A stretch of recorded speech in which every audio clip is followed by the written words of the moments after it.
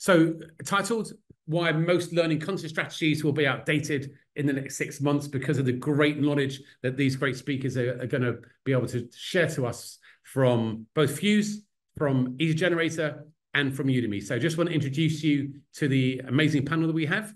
So Ryan McBride is our head of creative, our creative director, genius, and many, many words and superlatives that are not enough to find. Faraz from Easy Generator, a great partner of ours, a new partner of Fuse. So really looking forward to all the great knowledge to share around AI.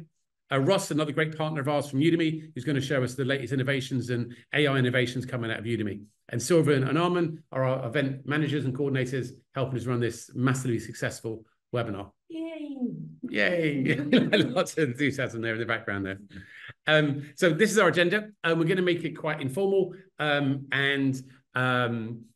questions, more than happy for questions to come in during the session. If it's a really great question, we might pause, answer the question, and get some discussion from the panel.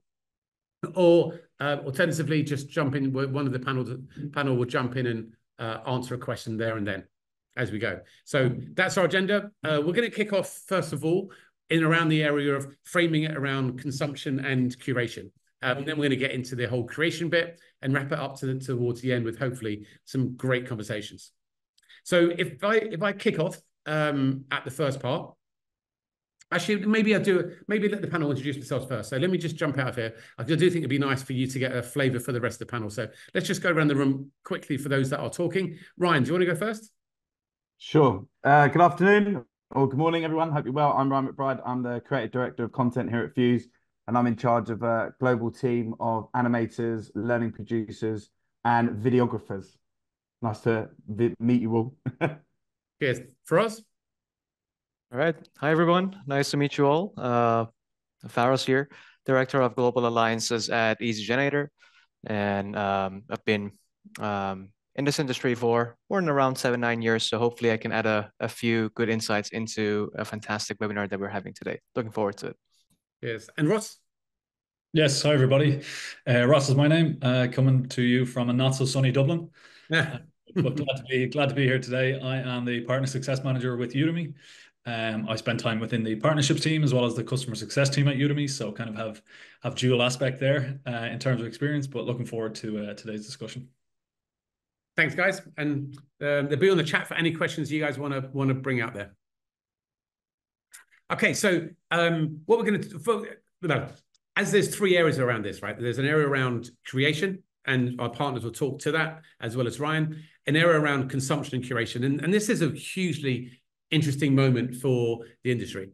There's no doubt that AI is allowing us to innovate. Probably what feels like a year of innovation is more like 10 years of innovation going on right now. So hopefully what we're going to see today is the different dimensions that impact content creation and learning experiences from those 4 different areas, right? So those 4 different areas where we take our content from. One is from some of the library vendors, which Udemy obviously is one of the great ones. From internal learning professional teams using tools such as Easy Generator, so right at the forefront of content creation and using AI to do some special things that they show today.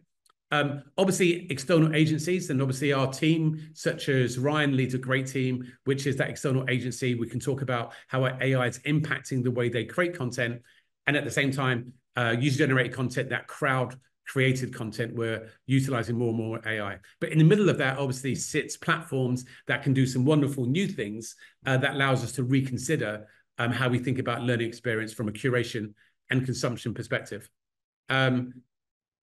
So what we're going to focus on first, though, before we get into the creation and consumption side, we're going to ask Ryan McBride to come in and just ask, from that professional content creation piece, Ryan, I'd love you to talk us through how you're starting to be able to utilize AI over the last 6 months to create, I guess, high quality content in a faster way and a more inclusive way. Yeah, definitely. So over the 6 months, it's changed our approach to content creation rapidly. And at the very core of what we do, if you go to the next slide, please, Steve, is the Fuse formula. So when we're creating content for our customers, we are quite smart, but we're not experts in the field of every organization that we work with. So what we do is we find the expert within an organization. We capture them digitally. So we shoot them, we capture their audio or capture them on camera. Then what we do is we take that journalistic interview back to base, cut out all of the mistakes, and through the power of brain-friendly animation, we add active imagery to reinforce the learning objectives and heighten engagement. And we really encourage our customers to move from books to what we call a bite-sized approach. If you could go to the next slide. Thanks, Just Steve. want to say I love your bottom and greatness imagery on the right. Thank you. These images are made by AI, guys. It took me 5 minutes. But yeah, I think what I want to talk through is just some of the practical things that we're utilizing that can hopefully help you guys. That is definitely making us get more time back to be more creative, do more work, mostly be more creative. I'm very passionate about that. But the main one is that we've been using is the ability to use AI to clone the subject matter expert's voice. So if we were to do a sales enablement program, for example, where we would go and shoot 10 to sometimes 25 videos in a day with quite important subject matter experts, their time is very important to them. Whereas if we take that back to base and or they don't like necessarily how they came across or a policy or procedure has changed, what we would have to do is book time in with that individual again, get my team, camera team, all of that stuff, traveling, all of those things that take up loads and loads of time. But we don't have to do that anymore. So what we can do with their permission is we can take a clear sample of their voice, analyze that, and then reproduce that into any sentences or wording that we need. So we're saving loads and loads of time with the voice generation piece, which is very, very powerful. If you go to the next slide, please, Steve. Thank you. And just hit that point. So I'm guessing this solves one of the problems that you have around capturing experts, right? Which is availability of an expert, where you go there, you might even fly out, get the team to fly out and actually do that magic piece where you're interviewing an expert. You've captured loads of great stuff, but then you realize there's one or two little tiny things you want to do. And whether that's an actor or whether that's the expert, then I guess the AI cloning bit is allowing you to now solve that problem of still allowing you to shoot that expertise, but not having to have that concern and worry about what happens if something changes. Yes, big time. I'm a lot more confident when we leave as opposed to thinking that we may have to reshoot. Exactly. The other way which we're utilizing AI, especially with the scoping of the learning that we deliver to our customers, is using generative AI to understand significant amounts of information. So our bread and butter essentially is evolving people's existing material into more engaging bite-sized pieces of content. Usually the existing material that they have is really big slide decks or PowerPoint presentations or old PDFs and things like that. Whereas what would the team and I would have to do beforehand was, if I use the example of a 2-day workshop, we would have to, in essence, attend a 2-day workshop to understand that information. Whereas what we can do now with generative AI is we can take those slides or that information, pump it into there and ask questions of that data. So we can ask for the key learning objectives. We can ask for deconstructions. We can brainstorm with the AI as well, which is fantastic if you're having a bit of a creative block. But what we're able to do then is reduce the time it takes to us to scope pieces of material. Also enables us to deliver proposals or treatments faster to our customers, and also rapid knowledge acquisition. And as you can see, I've got an AI image of Neo there, but what I thought of was the famous scene where he plugs himself in and he says, "I know Kung Fu," where what we're able to do is understand massive amounts of information far, far quicker than we did previously. And just hit that point there, Ryan, because I guess one of the things that I've seen you do over the years, right, is in order to interview an expert, to extract out, because one of the things I guess your team does is, and this has enabled us to do it for Fuse School, is this technique where instead of scripting most of the stuff, you are using live audio as the raw, as the, I guess, the source of truth, right? So you're interviewing an expert, taking half an hour interview, and then post-producing that into a 3-4 minute clip, or maybe a 30-second clip for our TikTok friends. But to, I guess, for you to ask the right questions to extract out the story that you want to do, one of the things you've got to do is actually bring yourself up to speed in advance of that knowledge. So what you're saying here is using AI, that summarization ability, the ability to synthesize all that different workshop knowledge, video knowledge, and so forth into a succinct way that you can bring yourself up to speed, reduces what that by from 75%. Is that fair? I'm saving a ridiculous amount of time. If you think I would historically or in the past, sometimes I would actually have to go and attend a 2-day workshop. So then you're obviously looking for me. People want me to do stuff at work, whereas what I can do now is in an hour or so, I can be brought up to speed, and then I can even brainstorm with the generative AI, tell it what I'm doing. What I'm learning now is the more you give it, the more you get out of it. But explaining that we want to produce journalistic, passionate, extract passionate, concise messages from subject matter experts, it enables me to brainstorm the questions that we're going to ask, and it's just making my life far, far easier, Steve. Got it. So scripting aside, I think scripting or generative AI, especially for text and copy and stuff like that, was the first sort of wave, as I like to think about it. And as much as we like to encourage organizations to not script content, because we believe in extracting passionate messages from individuals, there are instances where we do have to script content, say if we're working with a legal team or policies and procedures and stuff like that. But using generative AI for scripting helps us, again, with speed, increase efficiency. We're able to automate tasks, significantly reducing production time. Where we're able to have enhanced customization. So we're able to generate personalized content for specific audiences, which is really, really important, because we don't want to alienate specific target audiences with the material or the scripted material that we're crafting. Improved consistency. This one's really, really important. What I did the other day actually was when I was scoping some marketing material for a customer, I was able to provide the brand guidelines, the tone, look and feel, a tone of voice into the generative AI. And then I was able to work on the scripts, but it understood the look and feel of the business. So that I was able to do that a lot faster. And the content I was producing was getting signed off by the internal marketing team far quicker than it would be historically. And also, again, the speed, but scalability. We're able to rapidly produce large volumes of content without compromising on quality as well. So it's really, really helping us for the scripted content that we have to produce.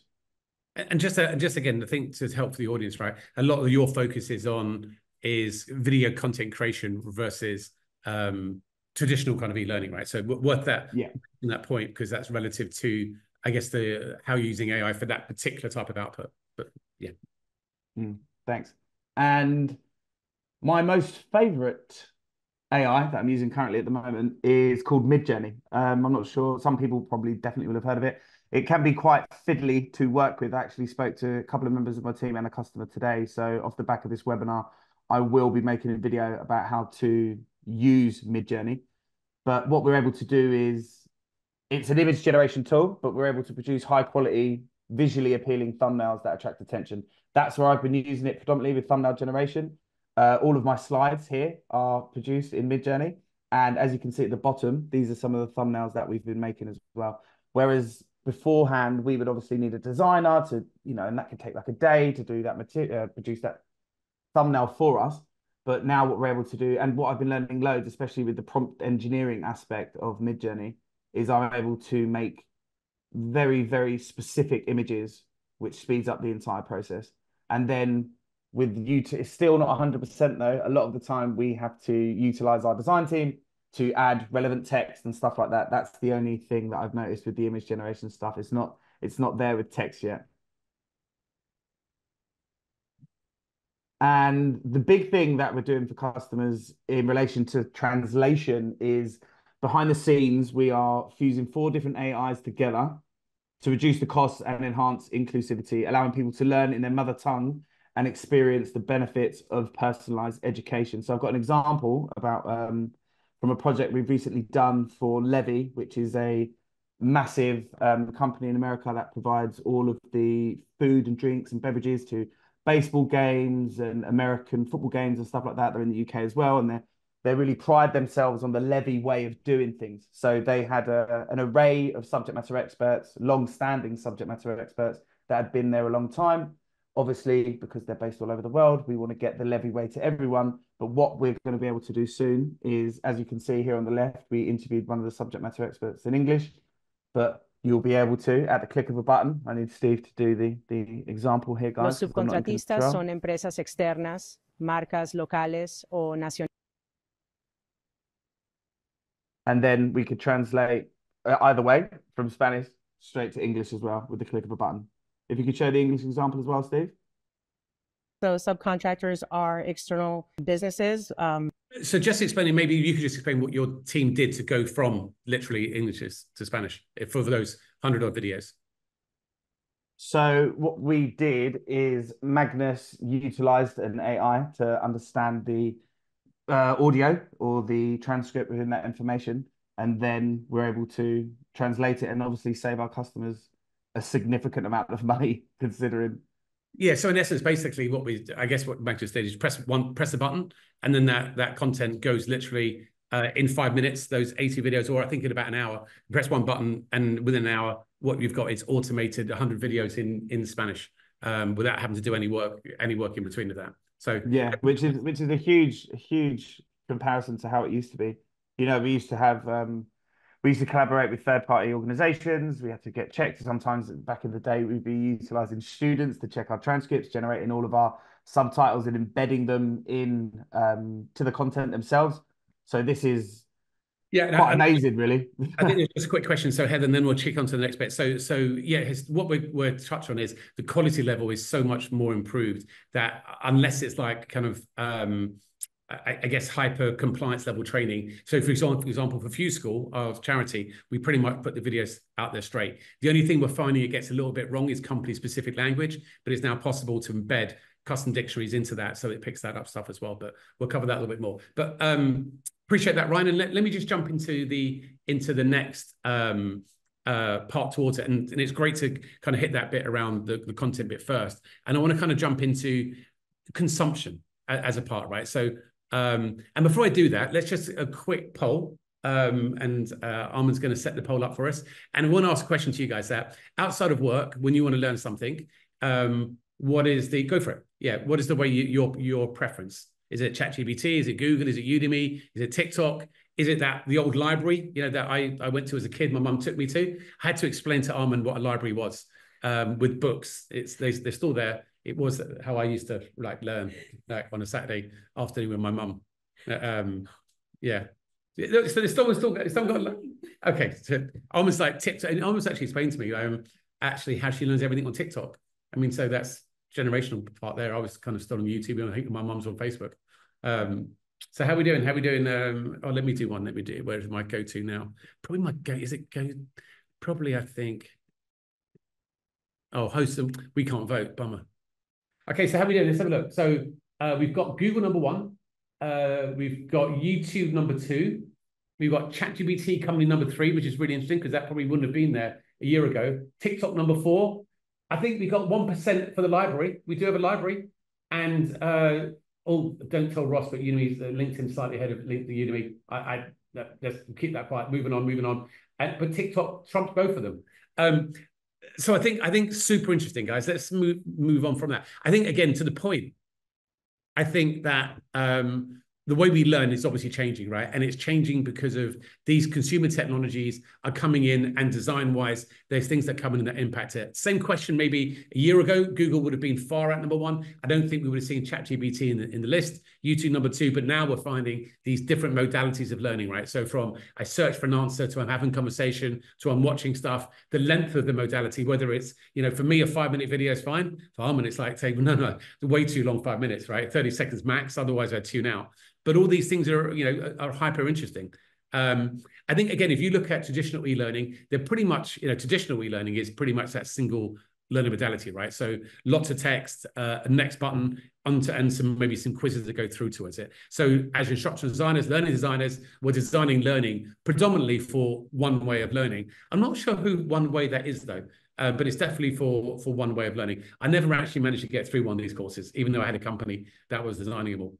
I think, again, if we take some of what Ryan was talking about and this move from these designing learning from books to bite size, the first thing we get there from a consumption perspective is we're able to consume that in maybe 3 different approaches. One is we can take, in that case of the Levy example Ryan mentioned, they can be put into structured learning, into onboarding, injected with activities, quizzes, knowledge checks, and all those wonderful things.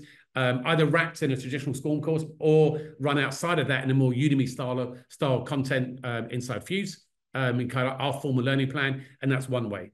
Or the second way is we can access in a more YouTube style fashion or TikTok. Find the video in the point of need and go through that. And the third way that happens because of AI now inside Fuse is all the text inside those videos are transcribed and put into the corporate brain, and we can now interact with that and ask questions and have conversations with the content itself. So I think what's really interesting is we're now designing content in one way, and we're hitting it in 3 consumption ways rather than that traditional one way. But if I add on to that, it's actually multiple modalities as well, right? So the old way of learning pretty much is I'm reading text in one modality. But if we take some of the examples that Ryan's used, which is I'm making those videos, then those videos by default inside a platform like Fuse is automatically available in at least 5 different modalities. So I can watch the person, in the restaurant making that mojito in the perfect way. I can listen to them. I can listen to them at different speeds. You might want to slow my speed down. You might want to speed up other people's speeds depending upon their level of neurodiversity and stuff as well. At the same time, because it creates a hyper-accurate script, then some people may want to read that. Some people may want to socially interact with it. They want to chat with the author of the content, which is a piece underneath that.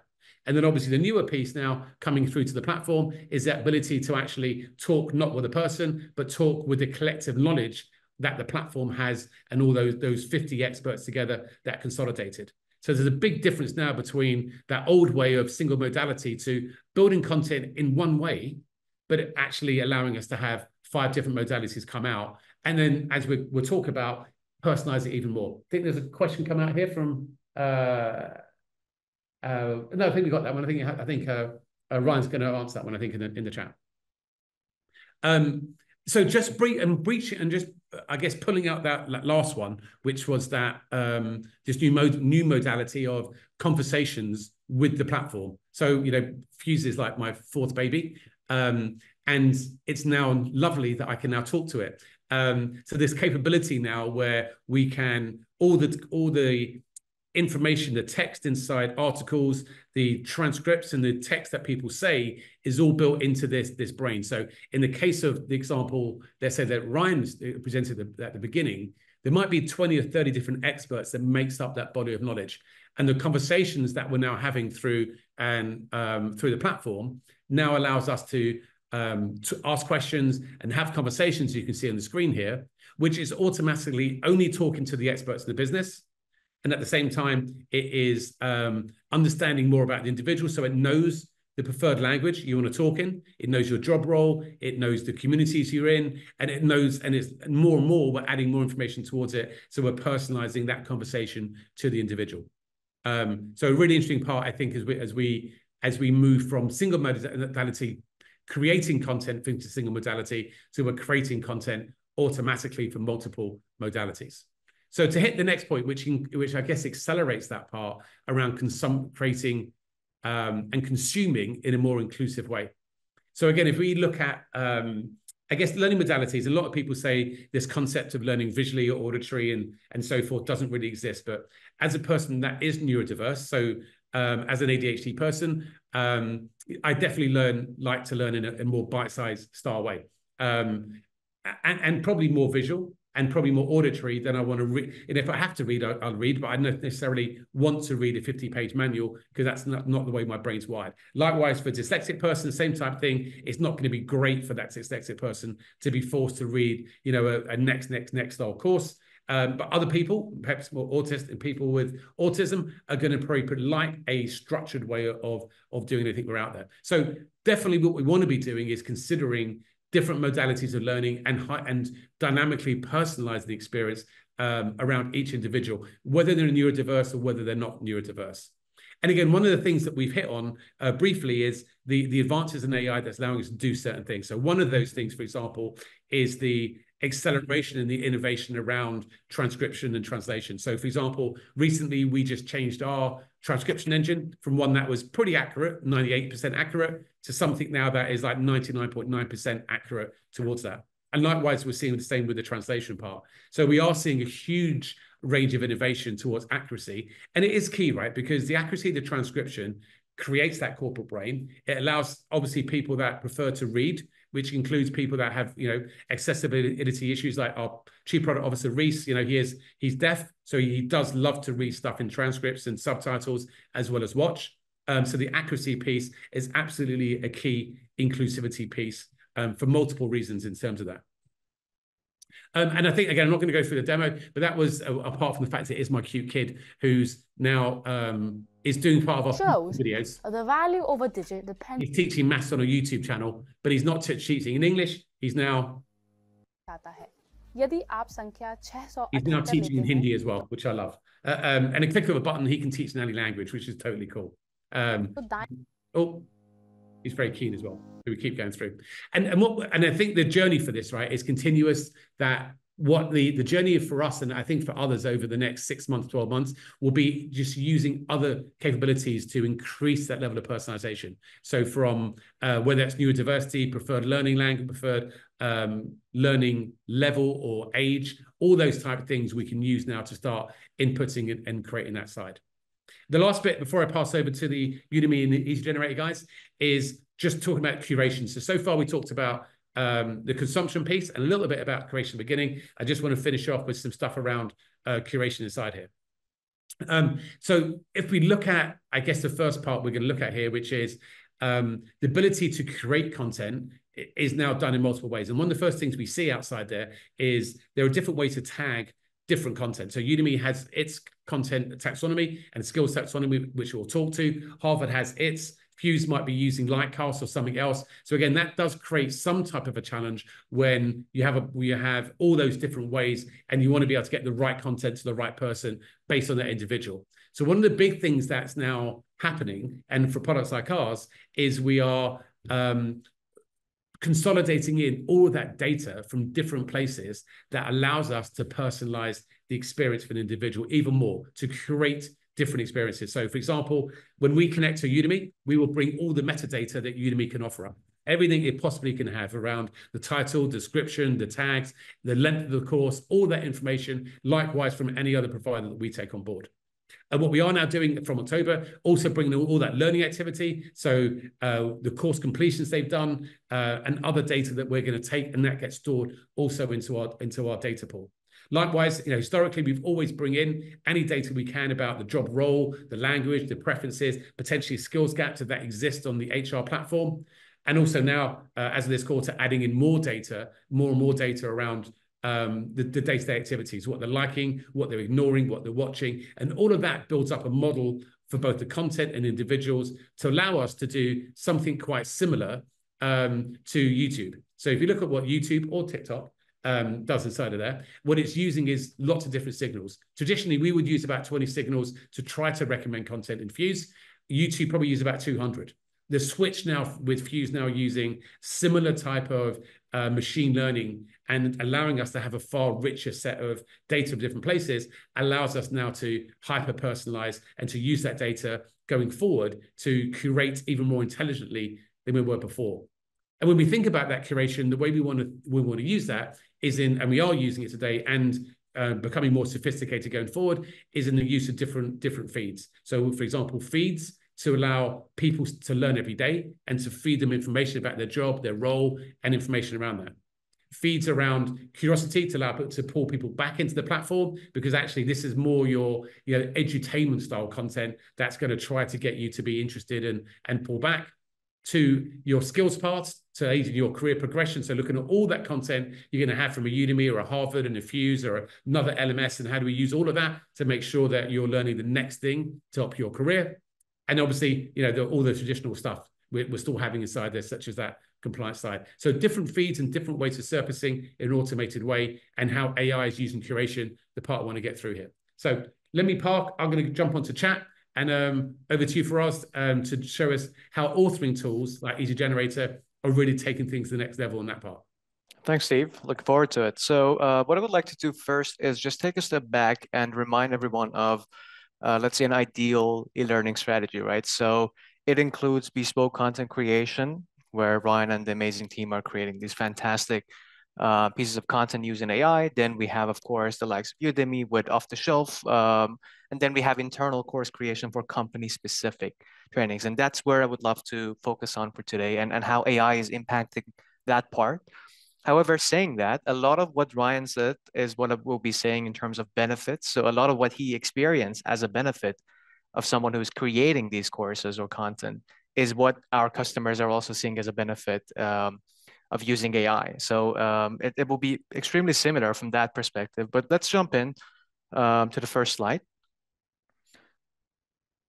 So I'm quite a mathematical person myself, so I would love to have a very mathematical approach as much as I can for analyzing a certain topic. And here, what I would love to do is, we have AI and all the buzz around it, but in reality, I would say the two most prominent, or perhaps even one most prominent benefit of it or impact of it is speed, right? It's just undeniable that you are not able to create a course as fast as you can do now, and probably as accurate as you can do now. So, and easy. So speed and ease of use, I would say, would be the two most important elements here. And that, of course, comes with a set number of features, right? So a bulk of features allow you to do that. However, those features and the introduction of AI is also allowing for a positive cultural change in terms of how companies would go about internal course creation. Whereas prior to AI, it was predominantly just L&D doing everything from 0 to 100. Whereas now, with the inclusion of AI, we are seeing more and more companies feeling confident giving part or an entire course to a subject matter expert to take part in and actually create.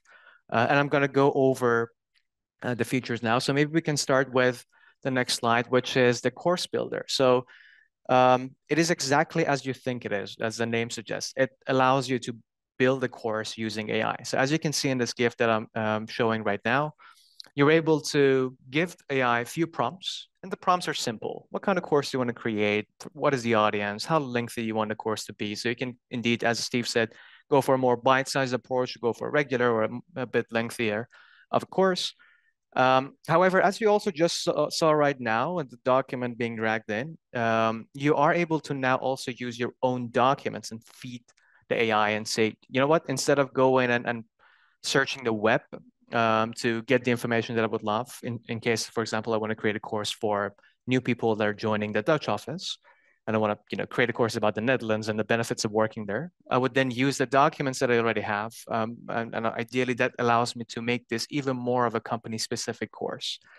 And if I look at the journey that we took, so we were perhaps one of the earliest authoring tools that actually went with the AI back at Learning Technologies 2023. And from there, I'm seeing more and more of like how fast we're improving and how fast AI is improving. So even a few months ago, the course builder that you're seeing right now did not allow you to add documents and be accurate about it. Now you can do that. End of this quarter, you're able to not only feed it documents, but also allow the images of those documents to be fully imported into these courses, image generation. So I've noticed a lot of of the people here were writing to Ryan asking about what kind of AI do you use, and there were multiple tools there. A lot of them are actually then available inside EasyGenerator. So that's often one of the questions that I get asked, like, hey, why would I need EasyGenerator to do that if I can just go to ChatGPT and to another tool to get that done? Because they're just available for you inside one tool. So you're not going to have the tool fatigue. It's just going to be a lot faster.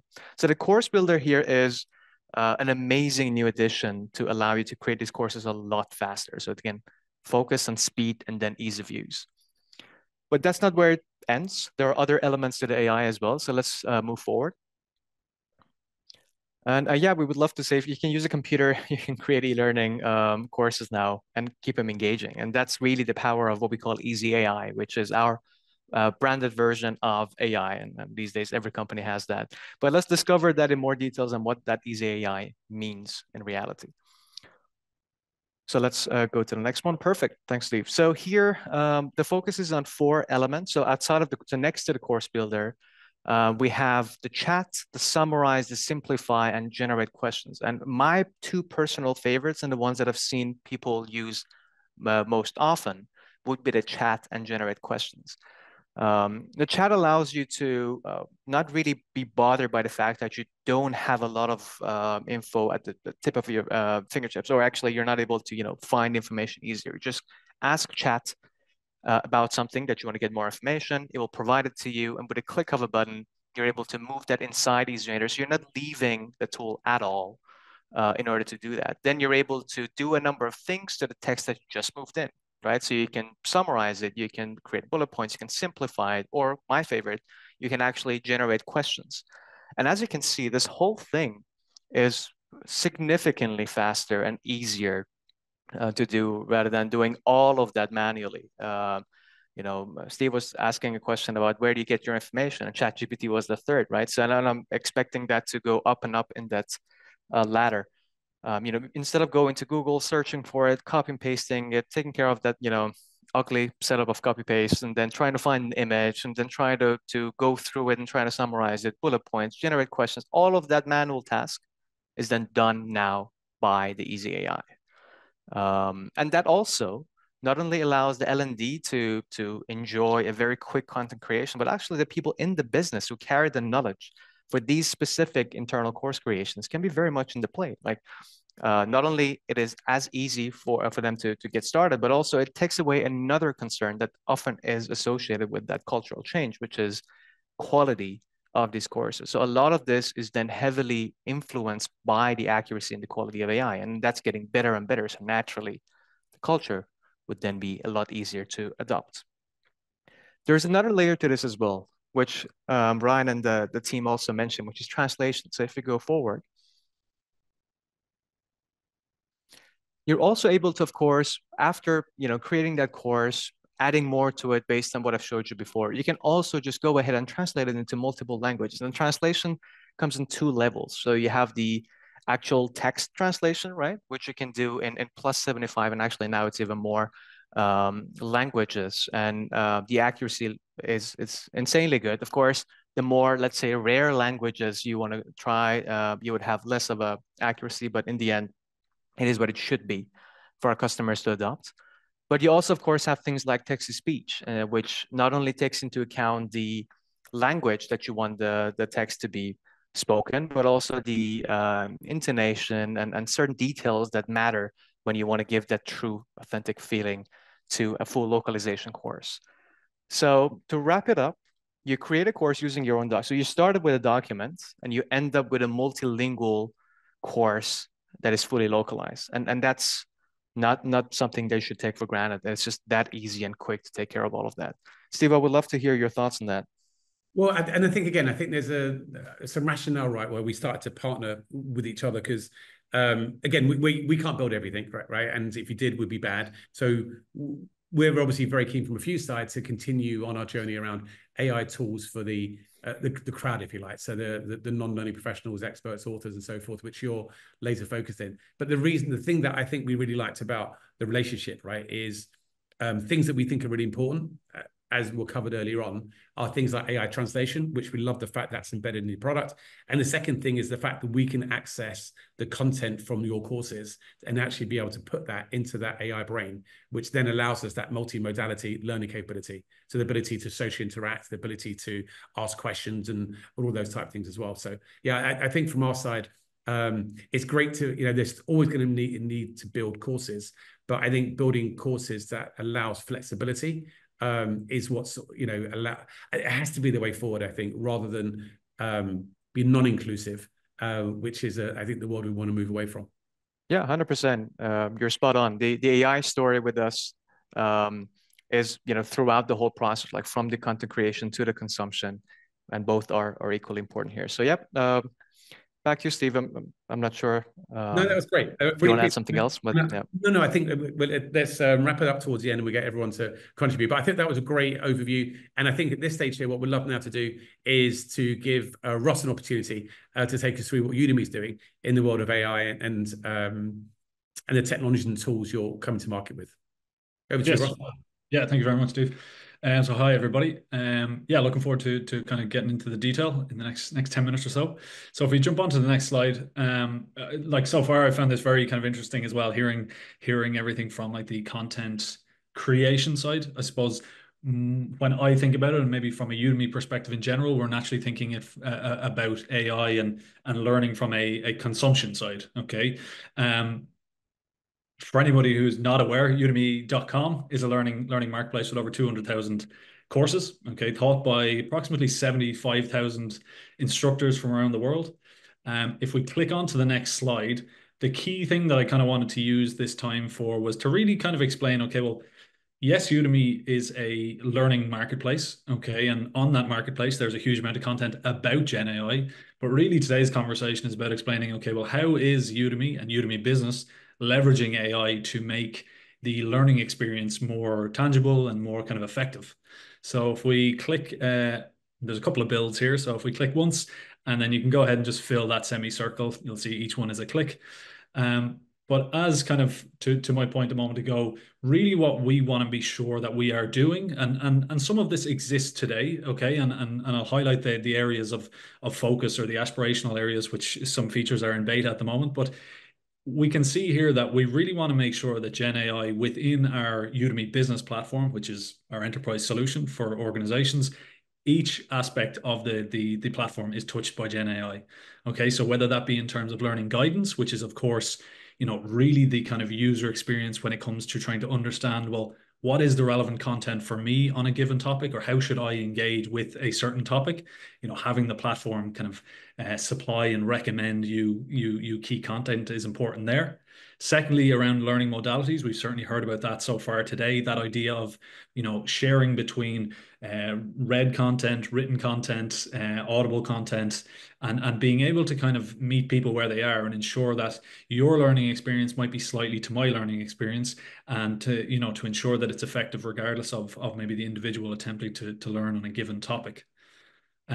The third item here, the interactive learning, I think that's kind of a key theme within today's conversation, as well as is really saying, okay, well, it's one thing, for example, signing into Udemy Business or coming through Fuse and accessing a Udemy Business course and watching a video and kind of, absorbing that information. But it's a whole other thing to be able to say, okay, well, as I learn, as I'm engaging with this video content, what happens if I have a question? What happens if I need a bit more clarity, or I need a kind of a summation of a topic within that course? Up until now, or up until recently, that hasn't really been possible in a lot of kind of learning environments. Whereas now, as we begin to fold in Gen AI, there is that ability to actually begin kind of questioning the actual content and receiving kind of clarity on those questions. So we'll get into that more in a moment, but I think that's kind of a key piece. And then finally, in terms of validation, our focus certainly moving forward, especially within more technical teams, when we talk about IT and engineering, there's always that sense of how do we validate skills? How do we ensure that if people are attempting to achieve certain certifications, how do we ensure they get to the level whereby they can pass first time on each of those courses? So having that level of validation and ensuring that the correct content is recommended to individuals on their journey of learning is going to be key to making sure that they increase level by level to where they need to be. And then finally, in terms of insights again, so that kind of wraps everything up in terms of providing, okay, well, based on all of, let's say, your employees' engagements on Udemy Business and the types of content, whether it be kind of long form, short form, bite-sized, or full courses, be able to provide that insight back to, let's say, L&D teams, so that they can understand the approaches taken by their employee base, so that they can better create learning paths, so that they can better create learning programs, which is, ultimately what underpins a lot of these conversations. If we go ahead and click on, there's, I think, 2 more clicks maybe. It's really just to kind of highlight that, okay, well, all of that exists, and there's 1 more click to go. All of that exists within the Udemy Business platform, but really that is to, exist on its own, but then to be able to integrate with other platforms and organizations, in this case, similar to Fuse. For example, if that integration is there, if you and your employees were to log in via Fuse and access Udemy Business content, all of that information is kind of being shared back and forth. And it's really, that boils down to improve the overall user experience, because that's what, that's really what this conversation is about, is how do we get to a stage or continuously improve upon how individuals can learn? How do we make sure that the effort to create learning paths and create learning programs is minimized while the output is maximized? That's really what we're here to do.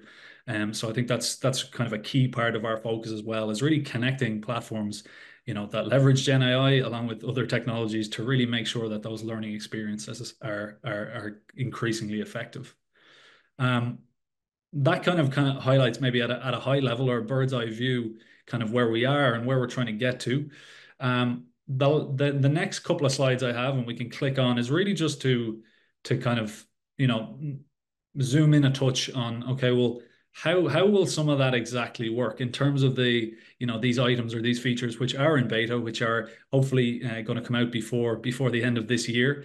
Currently, some of our customers are helping provide feedback. But for example, if we zoom in on this idea of an AI assistant, this really exists within that idea of interactive learning. And if you can imagine, as I explained a moment ago, while you're actually in the throes of learning, as you're going through video content, kind of understanding and digesting a concept, you will naturally have questions. And the ability for you as a learner to be able to, essentially do what we all did growing up as kids, put your hand up in the classroom and ask a question to an AI which has a full knowledge of the course content, which will be able to provide you in real time a response to that question, is going to help people learn more effectively. And, as mentioned a moment ago, that's really what this is all about, is how do people learn more effectively, less time wasted kind of clicking buttons and kind of watching screens in kind of a potentially zombie fashion if they're not actually absorbing that information. So how do we always make that more effective? I think this is going to be huge in terms of ensuring that people stay and remain more engaged on content on the Udemy site. And yeah, really excited for this to go GA and be available to everybody. And then that's just an example of how it'll look in actual kind of real time. You'll be able to essentially see your content on the left, type your prompts on the right, and everything will appear on that right-hand kind of blank space there to inform the learner. So conscious of time, I know we have kind of 10 minutes for Q&A and discussion at the end, but the very last slide I did want to highlight here is in the same kind of vein as having that AI assistant within the content, or as people learn, that same kind of approach is going to be taken if we kind of zoom out from the learner level to more of, let's say, the admin level, or maybe the L&D team or kind of specific department management. If you think about the kind of organization's needs, okay, thinking about, okay, well, maybe what is our focus, like key skill gaps maybe for the year, or how do we want to approach the year? Naturally, there will be learning programs that people are going to build out, and I'm sure many people on the call have spent lots of time kind of coming up with those plans and then executing upon those plans, thinking this is going to take time and effort. I hope nothing really changes in the meantime before we get this kind of to the actual employee base. But naturally things change. So really what we are kind of suggesting and bringing to market here is the ability to use AI to more quickly create learning paths, to essentially prompt the system and say, look, we need a learning path for this topic, which touches on each of these key subtopics. And from there, it'll have the ability to spin up an actual learning path for you, which you could then edit and augment for your specific employee base. So again, reducing that time and effort associated with actually building plans and programs. Okay, so more to come on that, but certainly exciting to see that rolled out too. Back to you, Steve. I think you're muted. People have been trying to do that for years. Just in my real life, just find a button that does that. No, I really appreciate that. And there's a question maybe coming in, and then maybe actually what I might just do as well is, for those that maybe haven't seen it on this webinar, actually just show some of that kind of that live conversational chat type stuff going into it. So for example, if I actually now just reshare my screen, and then I want to answer a couple of questions to the panel. But if, for example, this is just for those clients of ours looking at our internal version of Fuse, and I can, for example, I don't know, ask the questions such as, what is a learning plan inside Fuse here.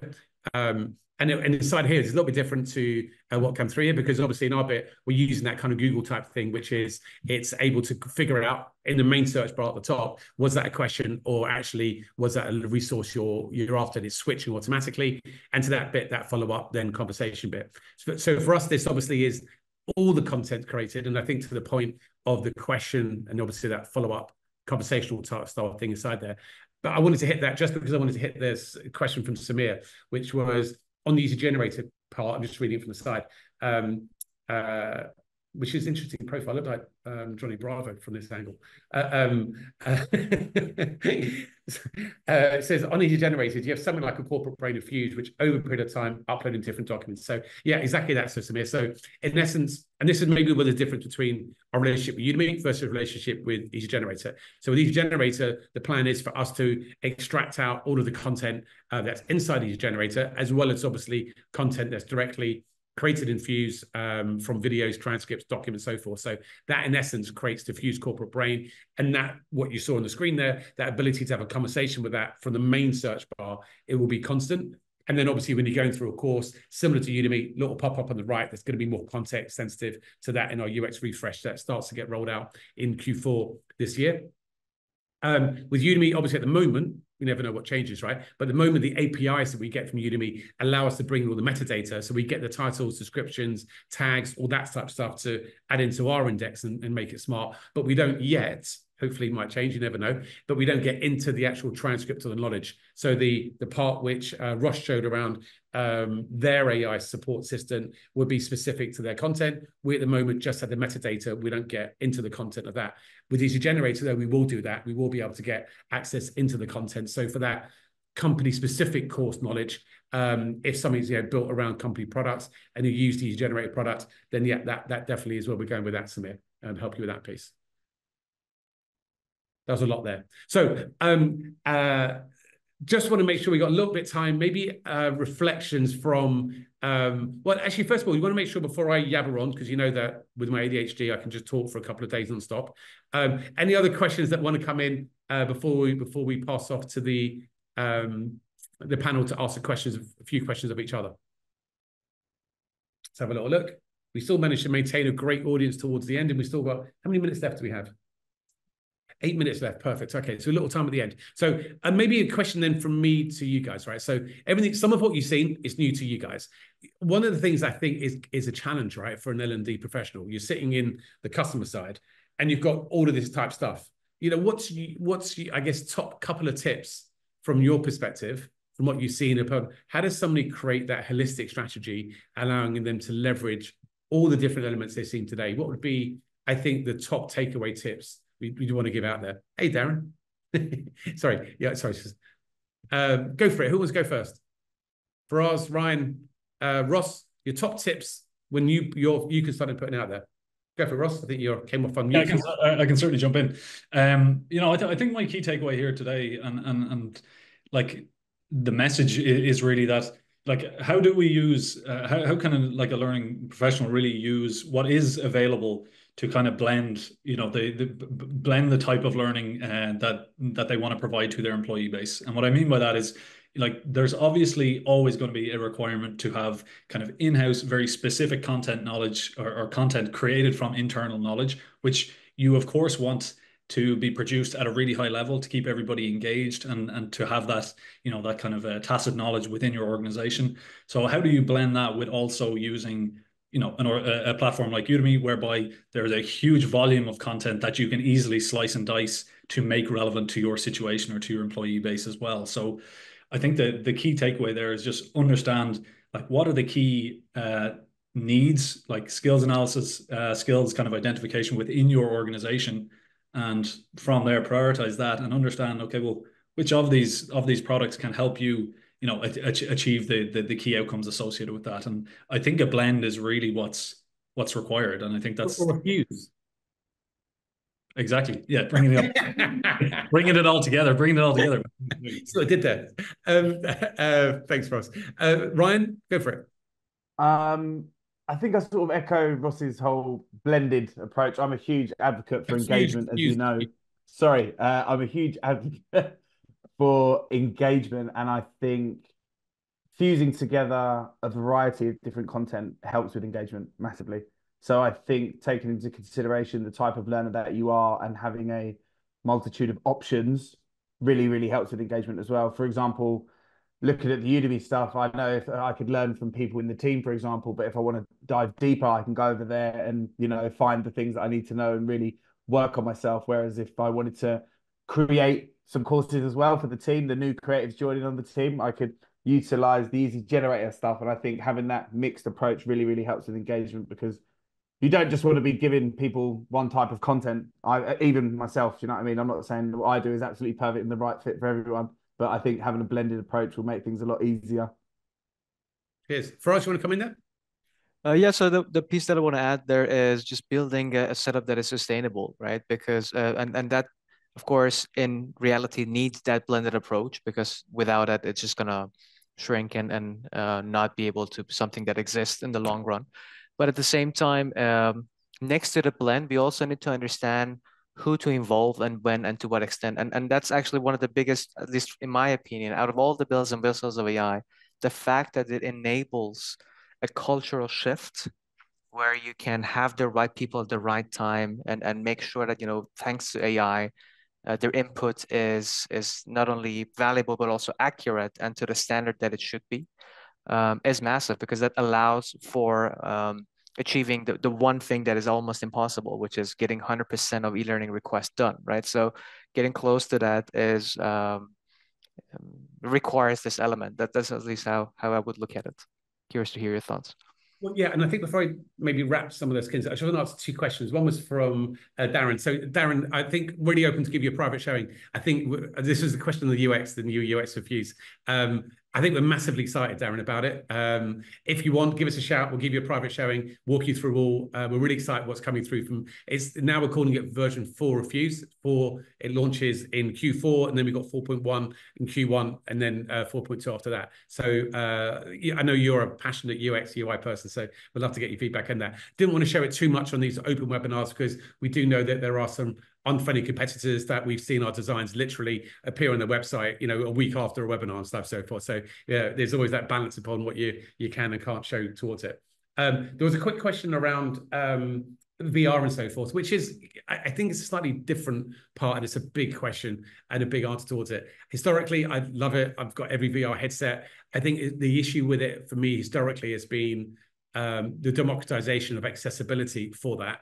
I think so, therefore, it's ended up being quite a niche part towards it, and it's great inside there. I think that will change. I think wearable devices will change. I think if Meta continue to evolve things like the glasses, and those glasses with AR becomes available, I think that's kind of huge. And I would just say that, you know, these AI VR glasses that you might not be able to see here are just my absolute kind of it's really weird when I'm just walking around Camden with these AI glasses talking to strange people, listening to music. But so I'm a huge believer, but another webinar for another day inside that.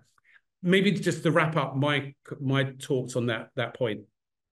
I think the most exciting thing about AI and everything we've heard about today, right, is the ability to increase the level of personalization, which increase levels of engagement. Most people stop learning, whether that's a child or an adult, because there's a gap, or they find it too hard, or it's the wrong type of modality that's for them, either in the way their brain's wired or in the moment. So I love the fact that what AI has given us is the ability to adapt and to adapt itself to the individual, whether that's curating the right thing, whether that's the right modality for that moment of time. Sometimes it's just an answer to a question, sometimes watching a video, sometimes it's going on a more lengthy journey to, you know, to understand foundational training in a new area. So I just love the fact that we've now got this amazing set of tools. I think every month feels like a year, and our ability to learn and to harness this new technology. And then every time, I'm sure that the Udemy guys and Easy Generator guys will say this, every time we think we've got it, then one of the big giants releases something else last week, and it completely blows our mind up, right? So, you know, 6 weeks ago, we thought we had it all sussed out. And then GPT, you know, OpenAI releases the ability to talk directly to the AI model, that all the models like Claude and GPT, you know, then release the ability to interact with visuals in a whole smart new way towards it. So it's a very exciting time. And also a very challenging one, I think, to stay on top of it in order to continue to add value to the clients. Was there any other questions that I think coming through there, Armin? No, we're good. Oh, one more question there from Ruth. Does Udemy use the AI to generate a skills taxonomy? Oh, sounds like a loaded question here. It's based on job roles and could generate learning paths. Yeah, that's so loaded question. I love, so thanks for that question. So we're actually launching this quarter exactly that. So we have now literally just been completed this month an automatic skills tagger. So we will take Udemy's content and retag that content against the preferred taxonomy. We'll do the same if Easy Generator's content is connected with Fuse. We'll do the same for any content we're now connected to re-tag that content against the preferred taxonomy. And that will connect initially to the job role. So the job role will define the skills, and then individuals can then obviously set profiles and preferences, or we can pull in from a skills platform in terms there. But yeah, we did see one of the things we really wanted to solve was that issue that we've seen out in the marketplace, which is if you do have a great library like Udemy, but you also have other ones like a Harvard and somewhere else, how do you get that ability to have that automated curation bit? So yeah, we're really, really excited to launch that to the market this quarter. Oh, last question. One for Faraz, a question for you. Do you want to go for that one? Have you seen it in the chat? No, haven't seen it. What is the question? Do you have something like, oh no, we got that one already. We've done that one. I think that's it. I think we've done the VR one as well. I think that's it, guys. And I think we're 1 minute over and we've still got half the audience. It's like, feel like that Ferris Bueller moment now. It's over. For those that see Ferris Bueller. It's over. It's over. That's it. Thank you so much, guys. Thank you so much to Ross, to Ryan, to Faraz, to Silver and Armand for organizing it. And thank you for the audience for the great questions coming in. Hope you enjoyed it. Absolutely. For that, ask the question, will it be available in recording? Yes, it will. And we'll make sure that that's sent out to everyone. So thanks again. Thanks for everyone contributing. I really enjoyed it. I learned a lot. I learned stuff inside here and look forward to the next one. See you soon, guys. Thanks, everyone. Bye-bye.